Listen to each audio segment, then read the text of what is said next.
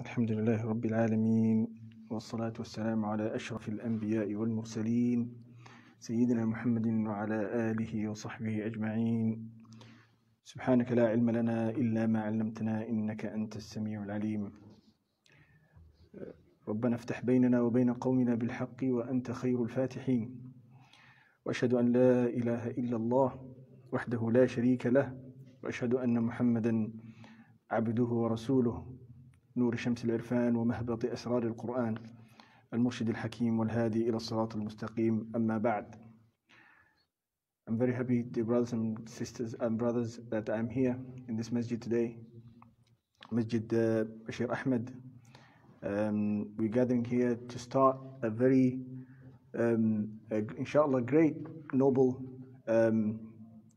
lecture and series of a great book and a great Imam.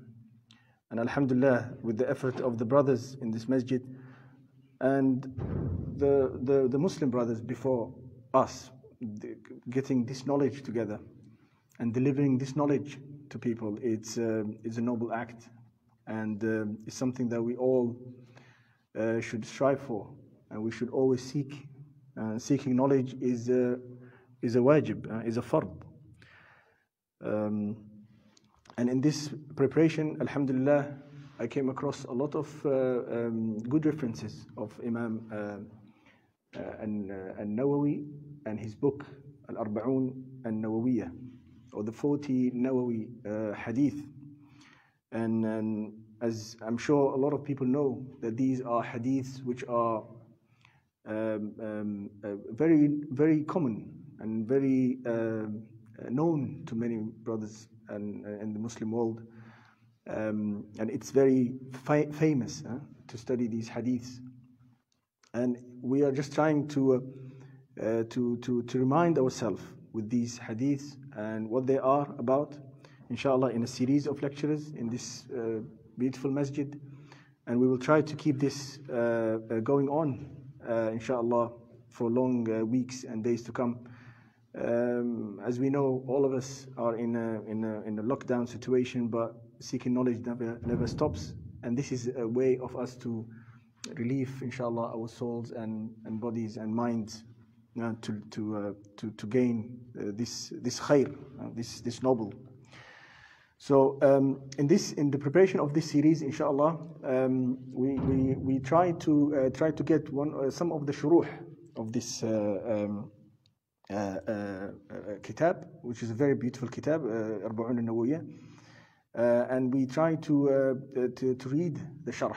We try to get a hadith and read the sharh, and we will try to also explain what these hadiths are about and where they came and how they came about. In the preparation of this, I came across a lot of references, of course, and we will seek many of them, inshallah, across all the brothers who are going to share this with me. And one of them is, of course, the sharh of Imam Ibn Uthaymeen, which is one of the best shuruh or explanations of Al-Arba'un An-Nawawiyya.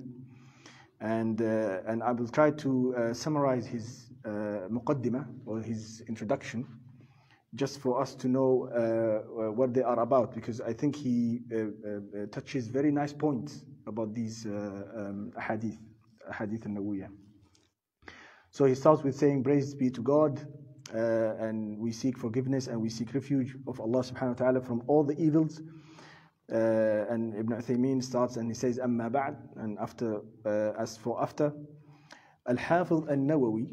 Then this is before we talk about Imam Nawawi. Let's talk about his book, then we start to talk about Imam Nawawi. Al-Hafiz An-Nawawi, may Allah have mercy on him, is one of the companions of the Shafi'i madhab.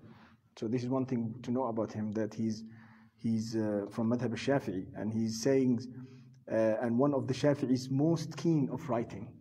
And subhanallah, Imam Nawawi, he's one of the known imams in terms of writing. And in his short life, and we will talk about his life, mashallah, he managed to write a lot in just short time of his life. And he said he authored this book of linguistics, and he authored books in science and hadith and linguistics, so he was strong in all of them, okay? And Imam Sheikh Ibn Uthaymeen says he's one of the most sincere people. Subhanallah. And this is a very good point. You know why? Because he says, because his writings are the most spread in the Islamic world.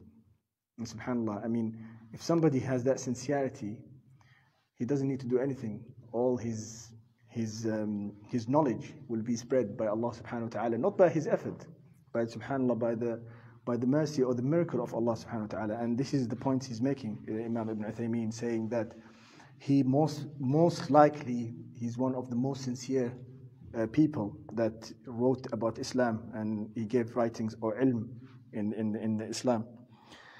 And he says that everybody knows about his book, famous book, Riyadh al-Salihin. Riyadh al-Salihin, I think, is even more famous than the book of Al-Arba'un al-Nawawiyah, the collection of the 40 hadiths. And we will come, inshallah, to understand why this is 40 was gonna. So he said he's mujtahid also. So that's another thing. So he's sincere and he's a mujtahid. Mujtahid is the one who seeks knowledge and try to add from his learning and from his experience. In the matter of names and attributes, of course, he says he had a bit of a controversial interpretation of the Quran, which Imam Ibn Uthaymeen doesn't agree with in terms of ta'wil. The sifatullah is not the topic here, but it's a small thing. But then he says a mistake from him, it's hidden in the virtue of what he gave and the benefits he gave to the Muslims. And he says, so the Imam Nawawi testifies to him in what we know his good condition. He's a mujtahid, and he says if he makes any mistakes, that's may Allah forgive that for him. And he says in this book, he's talking about now the book, the 40 and Nawawi, he says, which are not 40. So there's also another information. They are not 40 hadiths. There are actually 42 hadiths. But the people in Arabs, they omit the word, the extra numbers after arba'in. So they don't say 42, they say 40, and so on. So Imam Ibn Uthaymeen here says it should be memorized by everyone seeking knowledge. Everyone seeking knowledge should memorize this arba'in. And he doesn't say this for nothing. Huh? He says this for a very important hikmah or wisdom. And he says they cover all aspects of almost what is required by the Muslim in this world. So they're almost, as if he's saying, they're almost equivalent to having the Quran memorized. So if you memorize this arba'in, you almost cover many aspects of your deen from the hadith. So that's what he's saying. So I think I can end the introduction of Imam Ibn Uthaymeen there, and mashallah, I think he touched very nice point.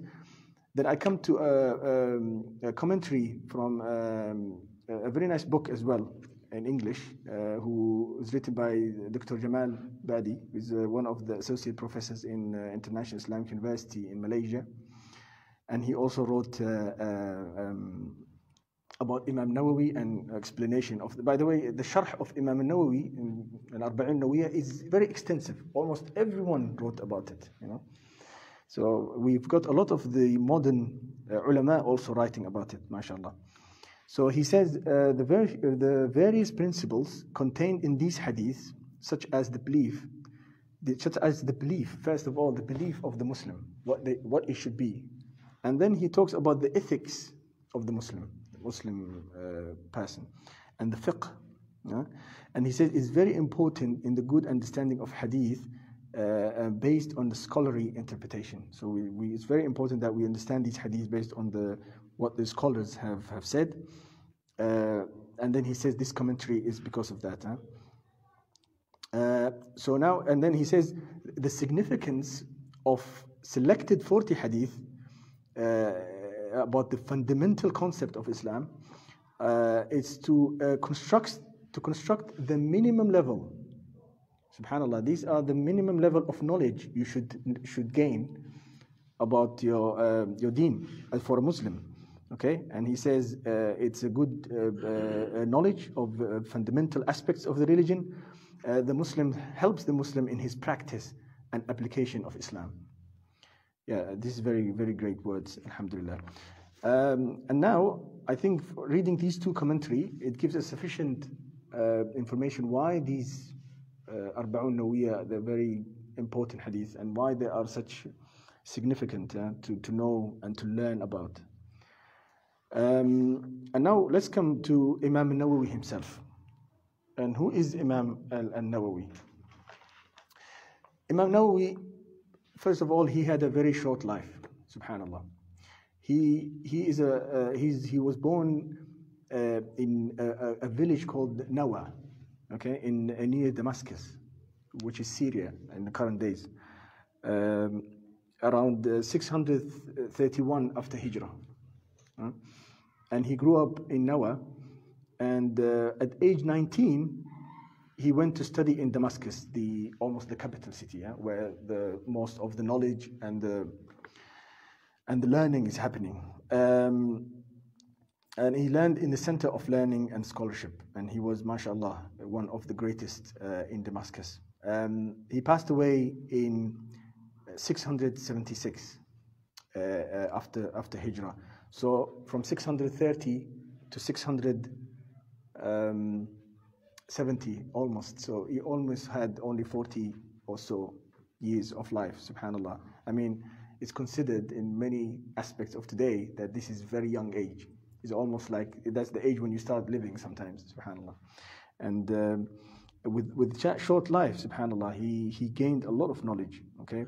His full name is Imam Muhyiddin Abu Zakaria. So the kunya, the Arabs, they use kunya, which is a name linked to your son, basically. Abu Zakaria, that's his kunya. But his name was Muhyiddin, Yahya ibn Sharaf al-Nawawi. And it's always shortened by the word Imam al-Nawawi. And when he stayed in Damascus, Imam Nawawi, he studied more than 20 teachers. So his teachers were, mashallah, extensive as well. He had a long list of teachers teaching him all discipline of life and Islamic jurisprudence and principles, and the syntax and etymology of the deen, such as Imam Abu Ibrahim Ishaq ibn Ahmed al-Maghribi, which is one of his teachers, and Abu Muhammad Abdul Rahman ibn Ibrahim al-Fazari, and then Riyad ibn Ishaq Ibrahim ibn Abu Hafs, and al-Mudari, and also Abu Ishaq Ibrahim ibn Isa al-Muradi, mashallah. And all of these are across the Sham at that time, who were the great scholars of Sham. And then Abu al-Abbas Ahmad ibn Salim al-Masri as well. So he had an endless thirst of knowledge. So he was always seeking knowledge, mashallah. He used to read 12 lessons daily, as they say. And in every lesson, he always had a commentary about, subhanallah. Whatever books he reads, he would write notes. So he would be taking notes, and he will be explaining on each and what he understood. He became almost every student of him, they become fond of him. So he had this nice personality as well, where people loved him and praised him and admired him, mashallah. And then he had this gift of fast memorization. So, mashallah, if he gets a knowledge, and he kind of memorized this quite quickly, and he had the depth of thought. So not only he memorizes, but he also adds his thoughts and depth into that understanding. And that made him, mashallah, a high quality imam, mashallah. He's a high quality imam with potentialities and earned a highest degree of honor, alhamdulillah. His Sharh Sahih Muslim, he has a Sharh in Sahih Muslim, Imam Nawawi, and he has a book called Al-Minhaj fil Fiqh, and he wrote in the Fiqh. It's a very nice book. a list of long books. I think they are very known to us, all of us. Riyadh al-Salihin is his writing. Sharh Sahih Muslim is another. And he made Sharh Sunan Ibn Dawood. He also explained Ibn Dawood. Kitab al-Rawdah. And he said also, he wrote also a book, the Tahbib al-Asma' wal-Sifat. Tahdib al-Asma' wal-Sifat. That's also another book he wrote. And then he wrote the Arba'un, which we're going, inshallah, to cover, inshallah. The Arba'un for him, and that actually brings me to his muqaddimah in his book, in the book of Imam Arba'un, inshallah, and I will finish with that. Basically, Imam Nawawi himself, when he was writing that book, he explained why he wrote this book, Arba'un. And I will touch a few things he mentioned in this introductory, when he introduced the book. And he says, in the name of God, the most gracious and most merciful, praise to be to him, the Lord of the world, the mastermind of all creatures, and the messenger sends the prayers and peace upon the Prophet ﷺ. And he says, the religion, canons, and divine evidence, and the clear proofs. He's talking about the Prophet. And he says, I testify that there's no God but God in one, and the generous and forgiving one. I bear witness that Muhammad ﷺ is the messenger, the best of all creations. And then he says, he narrated, then he starts with this. So he starts with the narration. So now this is the purpose of why he wrote this book. He said, is the narration of authority of Ali ibn Abi Talib, and Abdullah ibn Mas'ud, and Mu'adh ibn Jabal, and Abu Darda, and Ibn Umar, and Ibn Abbas, and Anas ibn Malik, and Abu Hurairah, and Abu Sa'id al-Khudri, may all Allah be pleased of them, from many paths of very narration. So he's trying to mention the hadith. So he says, from many paths, these people narrated that the Messenger sallallahu alaihi wasallam, may God bless him and grant him peace, said, whoever preserves 40 hadith, on the matter of the religion, God will send him on the day of the resurrection, when Allah brings back people, in the group of the jurists and the scholars. Subhanallah. And basically that's the purpose he collected this hadith. He said, because of this hadith, that Allah said, the Prophet said, whoever understands or preserves 40 hadith in the matter of religion, Allah will bring him in the Yawm al-Qiyamah with the scholars and the jurists. Subhanallah. And in this narration, God sent him as in the narration, God sent him as a jurist or scholar. There's another narration saying Allah will send him as a jurist or a scholar. And the narration of Abu Darda, he says, and the day of resurrection I was for him a patron and a martyr. Okay. And Ibn Mas'ud narration, he says, he was told, enter from whichever door of heaven you wish. The person who does that, Allah says, enter from whichever door of heaven you wish. And in the narration of Ibn Umar, he says, he wrote in the group, he will be written in the group of scholars, and was crammed in the group of the martyrs. Subhanallah. And he mentions that in a big paragraph, so as if he's saying, this is why I'm doing this.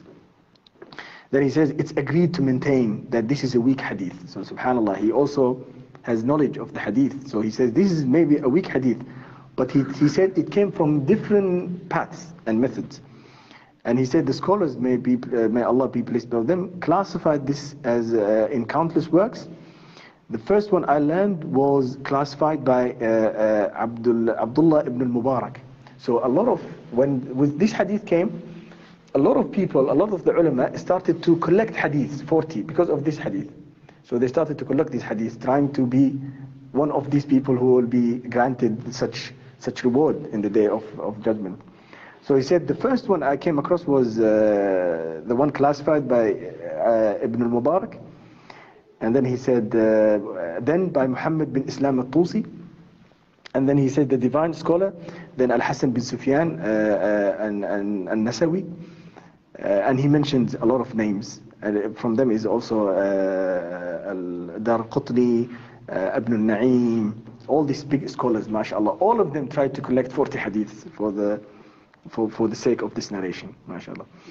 And then God Almighty has, he said, invoked the collection of 40 hadiths following the examples of these leading imams. So he says, I'm trying to follow the leading imams, and I'm trying to do my own 40 Nawawi. But subhanallah, his 40s are the most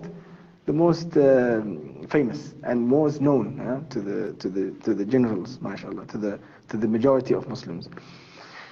And he says the scholars have agreed that it's permissible to use weak hadith, to apply weak hadith in the virtues. So again, he says it's okay to apply weak hadith in the virtues of deeds.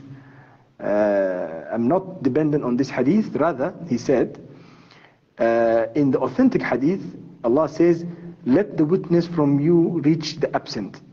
May God be blessed and grant him. God made a matter that he heard my article and its awareness and performed it as he heard it. So whoever gets from the Prophet ﷺ and he spread it, he gets the blessing of it.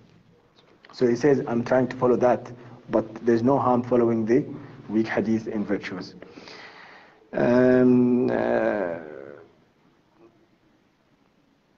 Yeah, so he says, subhanallah, in these 40, he said, then from the scholars who gathered these 40, some of them, they went to the branches of jihad, some of them branches of the manners, some of them the branch of sermons, but he said all of them are righteous. That's what he's saying. All of them are righteous. So there's nobody says, oh, this is better than this. Basically, that's what he's trying to say.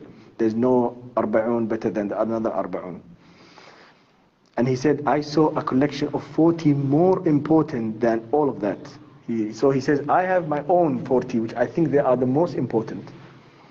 And he containing all of that, and he said, they are the greatest base of rules of religion. So this is how Imam Nawawi looks at them. They are a greatest base of the rules of religion. And he said, I commit myself to these 40 hadith that they are authentic. So whatever he collected, he said they are authentic, most of which are in Sahih al-Bukhari and Muslim, and I mentioned them omitted from the isnad. So he doesn't mention the long isnad, he just mentions the hadith and he mentions just the last person who narrated it, just to make it easy. And then he said, I added a section of hidden wording and what they mean. So in his Arba'un Nawawi, he tried to explain, but not extensively. People wrote books just explaining the Arba'un, but for himself, he just put a small explanation. Yes, and he says, and we depend on Allah subhanahu wa ta'ala, subhanallah. That's what he ends his muqaddimah. And on Allah we entrust, and we praise and grace for him to give us success and infallibility. So we don't have any errors in this, mashallah. So that's the end of his muqaddimah. Alhamdulillah. So we know who is he, mashallah, Imam Nawawi, the greatest scholar. The sincerity, that's the most important thing, because mashallah, he's well known, mashallah. And this arba'un, how important these arba'un.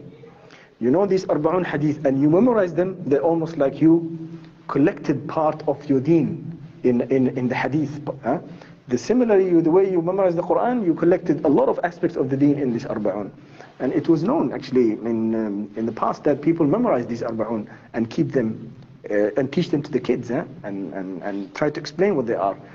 You will know inshallah as we go that these hadiths are, you can write books about each one of them, mashallah, and they're very beneficial. They're very valuable lessons in the Muslim life. أقول قولي هذا وأستغفر الله لي ولكم. May Allah help us and inshallah grant us success to continue this every week and stay inshallah with us, those in the masjid and those inshallah in the social media. Try to get us, give us your feedback, how to improve this, how to do it better. Inshallah the brothers will start next week and we will continue this for 40 weeks or so inshallah, because there are more than 40 weeks, yeah, more than 40 hadiths, yeah. Okay, so salam alaikum.